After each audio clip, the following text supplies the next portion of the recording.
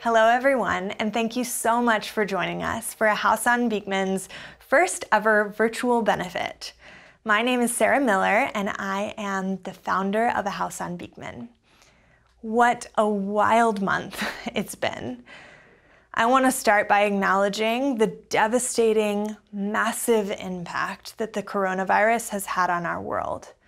As you can imagine, the families we serve are facing enormous challenges because of this situation. And we as an organization have been taking each obstacle head on. We know that many of you want to hear more about how we've specifically responded at AHOB in the last few weeks. And later tonight, Sloan Hedrick, our Senior Director of Programming, will give us an update on that. We know that we are going to be dealing with the fallout from these circumstances for a long time. But while our methods may need to adjust, our mission does not change.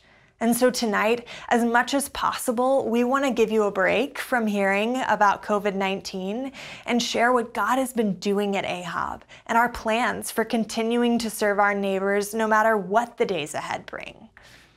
Secondly, we did not expect to be connecting with you through a digital benefit, which is something new for us. So we appreciate your patience with this new format, and we hope it will be as seamless as possible.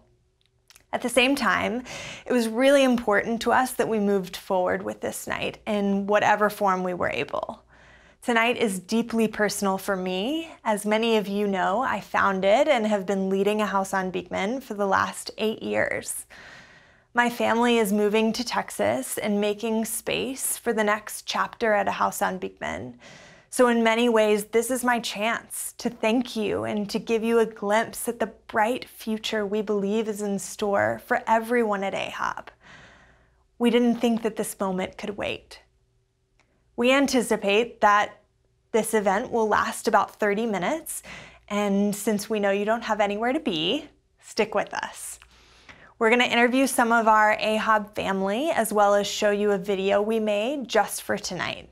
I promise you don't want to miss that. Finally, we'll hear from our new Executive Director, Derek Smith, about what's next for A House on Beekman. Lastly, as I mentioned earlier, even in the midst of all of this uncertainty, life still goes on for our neighbors in the Bronx. And so we are still here supporting them. Our commitment to our mission and the families we serve is unwavering, especially at a time like this. And we continue to dream big.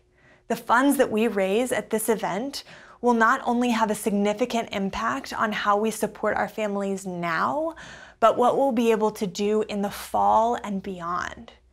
Tonight, we invite you into those plans. At the end of our time together, we'll talk more specifically about our financial needs and how you can join us, but we welcome you to give at any point in the night if you feel led. We have an incredibly generous donor who will match any gift given in connection with this event up to a total of $300,000. So please help us make the most of this opportunity. For more information on how to give, please follow the instructions on your screen. While I think most of you are familiar with A House on Beekman, some of you may be new. So let me share briefly the basics of who we are and what we do. I moved to the South Bronx 12 years ago, not with an intention to start a nonprofit, but rather with the simple goal to literally live more closely to some of our nation's deepest injustices, letting those realities convict and change me, and in doing so, become more like the God I read about in Scripture. After 3 years of simply being a neighbor in the neighborhood, listening to the community, and realizing the enormous privilege I held, I started A House on Beekman alongside some beautiful people that you will hear more from later tonight. We started with a dream that every child in the South Bronx would grow up and live out the fullness for which God created them. I know these kids. They have the potential to be the leaders that tear down the injustices that stifle our neighborhood and bring the very necessary change we need in our world. but they need the tools and the opportunities to get them there. And so we developed a model that would support children from birth to career to empower them to live out their full potential. We know that crucial development starts at birth. So in 2011, we created a program called Babies to 3 that equips caregivers to give children from birth to 3 the best start at life possible. We started with 4 pregnant women, and this program has grown to serve more than 100 people on an annual basis. 9 years later, Babies to 3 is still bursting at the seams, and we plan to add more space and staff to see it expand in the next year. When that first cohort of babies turned 3, there was literally not one preschool in our neighborhood. And so we started a preschool that now partners with the Department of Education's 3K and Pre-K for All initiatives, and is such a high-quality program, it's attracted leading educational institutions, public education systems, and other nonprofits to learn from our model. We currently have 41 students in our preschool, and with a waiting list of literally hundreds for 2 years in a row, we plan to double our capacity for our 3-year-olds in the fall. We continue to support our graduating preschoolers in elementary and then middle school through after-school programming and a summer camp that supports them academically, socially and emotionally, spiritually, and through extracurricular activities. And this year, we have our first ever cohort of students in high school and are piloting a high school program that we plan to fully launch in the fall. In our after-school and summer programs, we serve 134 students, serving over 250 participants in all of our programs combined. In the last 9 years, we have been on quite a journey, which is our theme for the night, journey. And you all, at some point, have joined us along the way, and we couldn't be more grateful. There's a handful of people who've been on this journey from the very beginning and who aren't going anywhere, and as we reflect on where we've been and where we're going, we wanted to give them the opportunity to share with you tonight about the incredible story that God is writing in the South Bronx. Hello, ladies. Thank you so much for joining us tonight. So I have here with me Geneva Velasquez, who is our first ever participant at A House on Beekman. She has 3 kids in our programs and is on our preschool staff. And Sloan Hedrick, who helped me found our first program 8 years ago and is now the Senior Director of Programming at A House on Beekman. Geneva, I want to start with you. So you changed my life forever one day when we were having a conversation brainstorming about A House on Beekman. And I asked you what your dreams were for your children. And you said you wanted them to have a career that they were passionate about. Your answer was stunning to me because for my parents, your dream was just a baseline expectation for my life because of the opportunities that were available to me. A future career was just a given. So as someone who was born and raised in the neighborhood yourself, can you speak to the opportunities that were available to you versus some of the opportunities your kids have access to, how that's changed, and what role AHOB has played in that? Yes. Well, my parents didn't have the support and access back then raising children the way we as parents have today. Even when I was a young mom with my first 2 children, there was very little support in my neighborhood. I had to learn on my own how to become a good parent.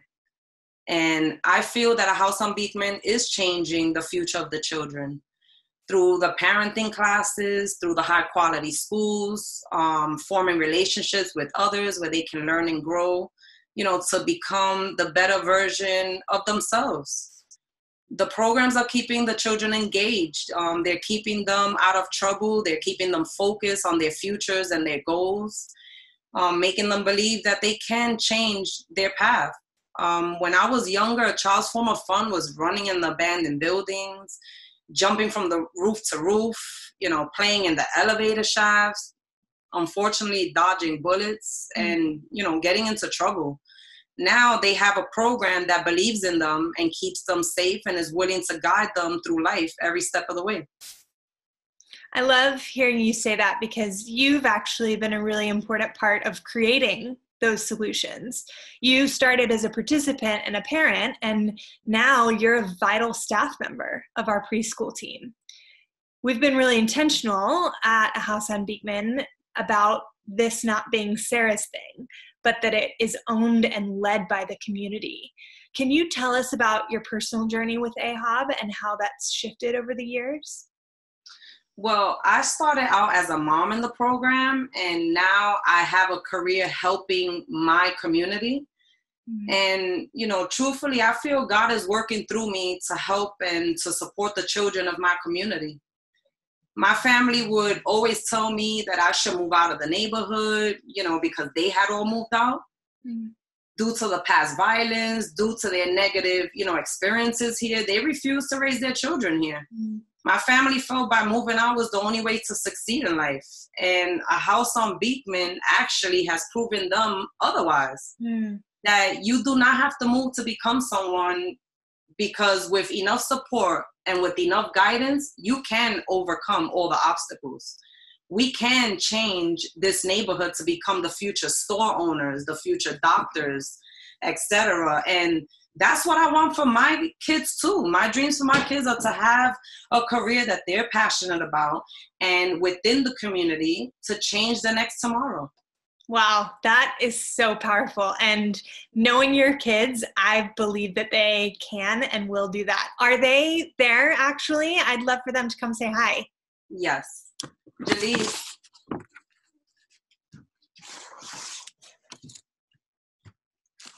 Hi, Jalise.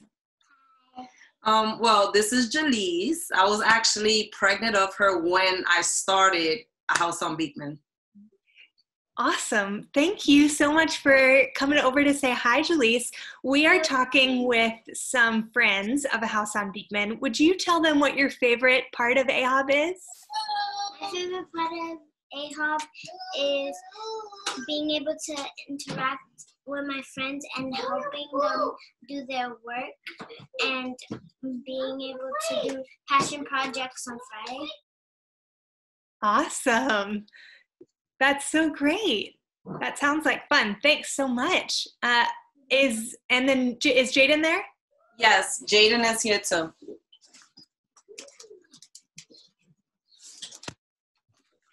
Hi. Hi, Jaden. How are you? Good. How are you? I'm good. So, Jaden, you're in high school, right? Mm-hmm. And you're one of the students that's piloting our high school program? Yep. Can you just give us a sneak peek of what that program looks like?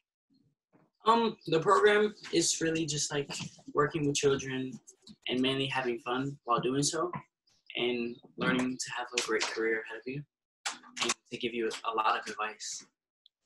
Cool. And I know that you guys have been on some trips this year, right? Mm-hmm. What's been your favorite trip that you guys have gone on? The Google headquarters. The Google headquarters, it was pretty fun. What did you guys do there? When we went to the Google headquarters, we learned about the different careers and stuff we can specialize in when in the Google headquarters, and how much fun they have while doing their job. Nice. So as you know, you're one of the few students who's been piloting this program, but we want to open it up to a dozen more high school students. And so we're asking our friends who are watching tonight to help us do that. Can you tell them why you think this program is important, particularly for kids from our community? I think this program is important because it gives kids like a guideline to what they can achieve and what they can do, instead of what they want to dream. Instead of dreaming, you can just do it, and how you can stay out of trouble and you can have like a lot of fun while doing so. Awesome. Thank you so much. Thanks for talking with us today, Jaden. You're welcome. Bye. Bye. So one last question for you, Geneva. While we're talking about some of the needs, you work in our preschool program. What do you see as some of the biggest needs there? Well, our preschool is by far the highest quality preschool in our community. our families truly receive the best of the best. There is a huge demand for us to take on more students, but we are at capacity in our building. I'd say our biggest need is the funding for the space and staff to be able to add more students, which hopefully we're trying to do in September. I agree with that. Thank you. So Sloan, I have some questions for you now. We have been on quite a journey together these past 10 years, and you've seen us through many changes at A House on Beekman. Can you speak to why you think we're poised for the transition that we're in right now? Sure. I mean, it is hard to believe all that's happened at A House on Beekman since I met you, Sarah. From the beginning, and especially now, A House on Beekman has never been just Sarah and Sarah's story, but it's been a collective group of neighbors and friends and families and staff members and leaders who make up a community. And we all are aiming for restoration in this beautiful neighborhood that has seen great injustice. I definitely have the utmost confidence in Derek, our new executive director. And I think his specific qualities that brought him to this place will serve us well in our next chapter. But at the same time, AHOB has never been and still isn't about just one person. It will remain a whole community with all kinds of different gifts that we all bring to the table that will prepare us in moving forward. I agree. One thing we haven't talked about yet tonight is our move towards an advocacy model, which I know that you, alongside Derek, have been creating. Can you tell us a little bit about your experience with that and why you think it's important and what the needs are regarding that initiative in the future? Definitely. So Derek and I have talked about moving toward an advocacy model for over a year now. And while we love the on-site programming that we're able to provide to our kids during after-school hours, we see a need and an opportunity to connect with even more of our students in a more holistic way. So through partnerships with our student schools, our leaders will be able to visit classrooms, meet their kids for lunch, maybe volunteer with the on-site after-school programs, and just stay in close contact with our students and families and their teachers. And our advocates will support our students' growth in all areas, not just academically, but helping them identify passions and strengths as well. You just met Jaden. His advocate actually recently went with Geneva and him to a meeting at his school. He was having trouble with a specific teacher. And while Geneva had tried to find solutions, things just weren't really getting better. So by bringing his advocate along, additional levels of accountability and support developed, and things have been much better since. So we're excited to see how God will use this new model as our advocates create lifelong relationships with our students and families. And we'll need about double the current number of leaders we have in order to support all of our students, which means definitely additional funding for their salaries. But I can't think of a better way for us to steward our dollars than to invest directly into relationship building. Yeah, we have seen a tremendous impact in the rollout of that so far, and I can't wait to see that on a larger scale. Last, I know that many people are wondering about AHOB's response to the coronavirus. Can you speak a little bit to what that's looked like? Sure. We are as committed as ever to accomplishing our mission and supporting our families. And I've just been blown away by the innovation and creativity our staff have shown during this time, through phone calls, a YouTube channel, videos from our teachers, and our own virtual classroom platform. We've been able to see just how much a teacher's face on a regular basis can be so regulating for so many of our kids.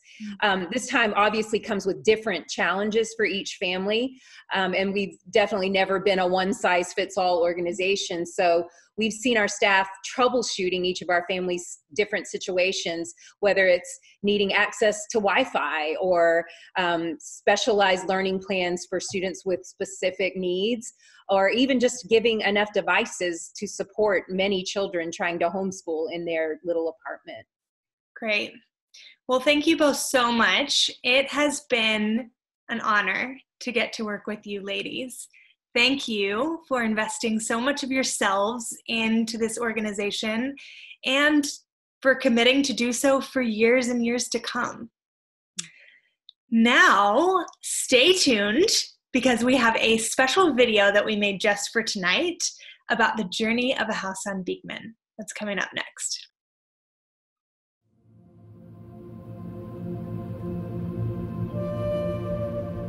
When we started this, we didn't know what it would grow into. We didn't have a plan, a strategy, an organization. Only a belief that God was doing a dramatic work of renewal in the South Bronx, and he was inviting us to be a part of it. It was weird because you don't really see like white people in like our neighborhood. I was like, okay, I guess, right? You know, okay, let's see what she has, like, you know, yeah. So I didn't really know what to expect. When we set out on this journey, we only focused on being here, getting to know our neighbors and understanding what God was doing in this community. But soon, it was giving kids a place to do their homework. It was hosting dinners with our neighbors. It was walking with moms through the struggles of parenting in a place filled with systemic obstacles. I just remember like smelly feet and like crowded rooms. A lot of people came out in like this small house. Sitting in one of the rooms upstairs on like a dingy couch, worshiping. And it was like, you can feel kind of God there in the room. It was crowded and we couldn't really move, but he was there. Soon, we found others from the community who were already on this journey and joined with them to figure out how best to work together to see this community thrive. It was cool. It was brand new for like all of us, so it was us all being around the table and actually starting something new.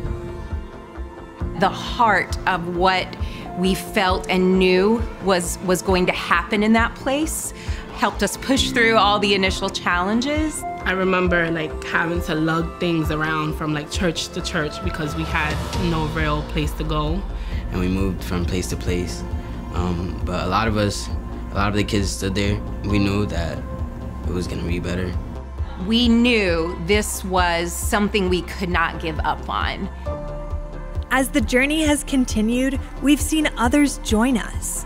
Donors who've brought resources, volunteers who've brought their time, staff who've brought their talents, and Beekman families who've brought their lives. We started with babies to 3. As those children were growing and we knew they needed a great place to enter preschool in the community, we developed our 3K and pre-K program. And then alongside the elementary schools, we've worked hard to create an after-school program for the children to have a safe place to go and pursue their passions and dreams together. That program has, of course, led into creating a middle school and high school after-school program so that we truly are able to follow our kids along this seamless series of programs.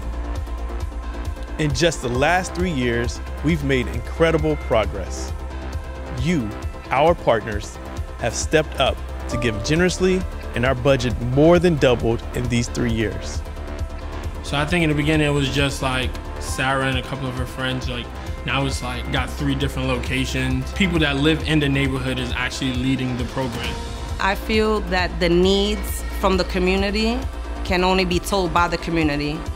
And I feel that it's very important to have participants become the leaders of a house on Beekman. It brings a lot to the organization because we know the needs personally.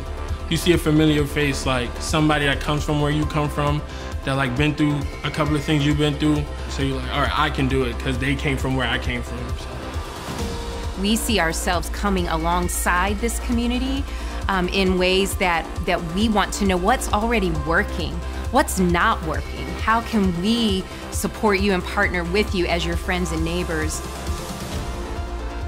The vision for this movement has always been too large for one family, one block, or one generation. We desired to see broad, systemic, and deep-rooted change take place in the South Bronx. My time leading this journey is coming to a close, but we're excited for the next generation of leadership at a house on Beekman, who are ready to follow God as He leads us into what He has yet to do. As our journey continues, we will remain unwavering in our mission to come alongside our neighbors to provide a seamless series of programs from birth to career that will empower the next generation of the South Bronx to live out their full potential. We will do this by launching a high school initiative to continue in our seamless series of programs, adopting an advocacy model to fight for and uphold the dreams of our families, and by doubling our preschool capacity at a new early childhood education site. And in order to see this through, we need each of you. We need your resources to provide daily programming, your influence to create opportunities for our neighbors, and your talents to mentor and inspire our students to live out their full potential.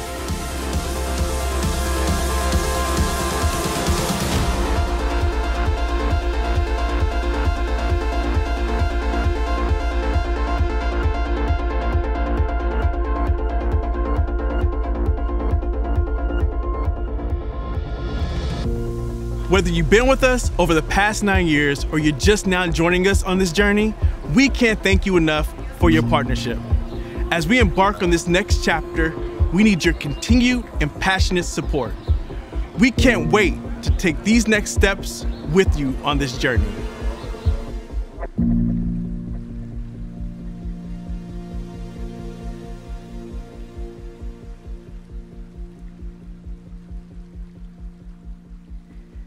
We're nearing the end of our program, but there's one more piece to our time together tonight. Around this time last year, my husband and I made the hardest decision that we've ever had to make.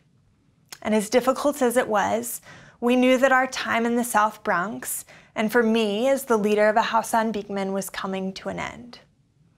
But in the midst of the grief that came with that, we were also filled with a hope and a peace that can only come from God. A hope that God was doing something new at a house on Beekman, and that the organization was ready for a life beyond its founder. And so while it was hard for me, and for those who see a house on Beekman so intertwined with me to admit, the truth is, this was never about me, but always about the beautiful people of the South Bronx and our great God, who already had a plan to start a movement that would create a path for them to flourish. I believe leaving now is not only the healthy choice, but also the right and necessary one for AHOB to grow and become what our families and community needs it to be in the years ahead. But before we talk about what's next, I want to pause and thank you. Man, I wish we were there in person and I could be looking at your faces when I say thank you. For those of you who believed in a 22-year-old girl with radical dreams and decided to trust me with your dollars, thank you. For those who've joined along the way and who've invested in our model, our programs, and most importantly, our people, thank you. For those of you who've just joined us this year, or even tonight, welcome and thank you. For those of you who sat down with me in September, as I told you I was leaving, and committed to increased giving during and beyond this transition, thank you. Those meetings were more encouraging to me than you will ever know. Founding and leading this organization has been the honor of my life because of the incredible people of the South Bronx who've been my family. Please continue to invest in them. And because of you, our donors and supporters who have time and time again generously and sacrificially been the backbone of this organization. I'm humbled that you've trusted me, and I know it's really that you've trusted God. And I'm asking for your trust and your commitment one last time as we step into a new future at a house on Beekman. Starting last fall, our board conducted a search to find our new executive director. It was clear that the job of executive director in its current form, and certainly with our plans for growth in the next 5 years, was bigger than one person's capacity or expertise. And so now we have an executive team with 3 exceptional leaders. Sloan Hedrick, who you've already met tonight, has moved into a broader role as Senior Director of Programming and will work to ensure a House on Beekman's expanding programs remain excellent in quality while rooted in the values of a House on Beekman that have made our work so special. Our board also recognized that in order for AHOB to flourish, we must more deeply engage with donors, prospective donors, and other stakeholders. To that end, we've brought on a new team member, Rasan Graham, as Senior Director of External Engagement, who will advise and build capacity in our organization to be poised for our future growth. Last, Derek Smith will be leading a House on Beekman forward as Executive Director. I've worked with Derek closely for the last 3 years as he has built and led our middle school program. I know him as a passionate, capable leader who is deeply committed to carrying forward the mission of a House on Beekman. It is with joy and confidence that I pass the reins to him, both to finish out our time together tonight and to lead a House on Beekman in the next phase of the journey. Thank you. Good evening. First, I want to say thank you, Sarah, for your hard work and your dedication over these past 8 years, and more specifically for mentoring me over these past 3. I also want to say thank you tonight to our board for your vote of confidence and your trust in me to lead our organization into its next chapter. Now, I want to start this evening with the story of a starfish. Now, for those who've heard it, I ask that you bear with me because I need to recap it for those who haven't. Now, the story starts out with a young woman running back and forth from shore to sea, tossing stranded starfish back into the sea. And then a man comes along and notices, and so he asks her, "Why are you doing this?" Because what he realizes is that there are miles and miles of beach and hundreds of starfish. And so then he goes on to say, "You can't save them all. You can't possibly make a difference." But the young woman responded by bending down and picking up another starfish and throwing it into the sea. And then she said, "I made a difference in that one." Now, I would like to think that the story didn't end with the man just watching the woman toss the starfish back into the sea, but that he decided to join her. And as others saw them, they got inspired and joined as well. So what is the point? The reason I love this story is because it is the story of a House on Beekman. 8 years ago, a young woman took on a difficult task of starting an organization that focused on empowering the families of the South Bronx. And just like the woman in the story, undeterred, Sarah has pushed to make a difference in the lives of our neighbors. But she didn't do the work alone. Others have come alongside her to make the impossible possible. And I'm glad to say that I am one of them. So as we enter into this next chapter of a House on Beekman, you can be rest assured that the foundation, the vision, and mission upon which a House on Beekman sits will remain strong. And as we look towards the future, AHOB wants to increase its reach and have a more significant impact on our neighbors. And so I'm excited to briefly share with you today what we have upcoming. First, we plan to expand our early childhood program to serve some of those students that are on that long wait list that Sarah referred to. Not only do we want to serve more students, but we also want to have a more significant impact on their lives earlier, giving them the best start at life possible. Second, we're launching our new high school program, Journey Beyond Dream. Now, our original middle school cohort that I helped to lead is going on to high school, and we want to join them on their journey. So we've piloted a high school program this year, and it showed some significant gains, and so we want to roll that out next year. Now, our high school program will focus on navigating the New York City high school selection process, one-on-one mentoring, academic support, workforce readiness, and collegiate preparation. Finally, we want to ensure that our students, like those starfish, not only make it back to sea, but thrive once they're there. And so to that end, we have developed a brand new strategy targeted at going deeper with our families. As Sloan had discussed earlier, our new advocacy initiative will help to ensure that our students are receiving everything that they need in order to live out their full potential. And finally, I want to share with you probably the most significant takeaway for me from the story of the starfish. When I first read this story, I thought, why did the starfish end up on the beach? From what I could gather, the only thing that separated them from those who went beyond the surf was chance. So in other words, our students are like those starfish. They didn't get to choose the reality in which they live. And if there's one thing that I know we can all agree upon tonight, because of our joint experience over these past few weeks, is that we don't always get to choose our circumstances.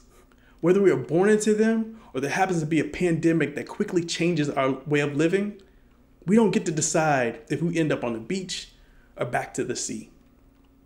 However, the beautiful thing about this story is that we do get to decide what happens to those who do end up on the beach.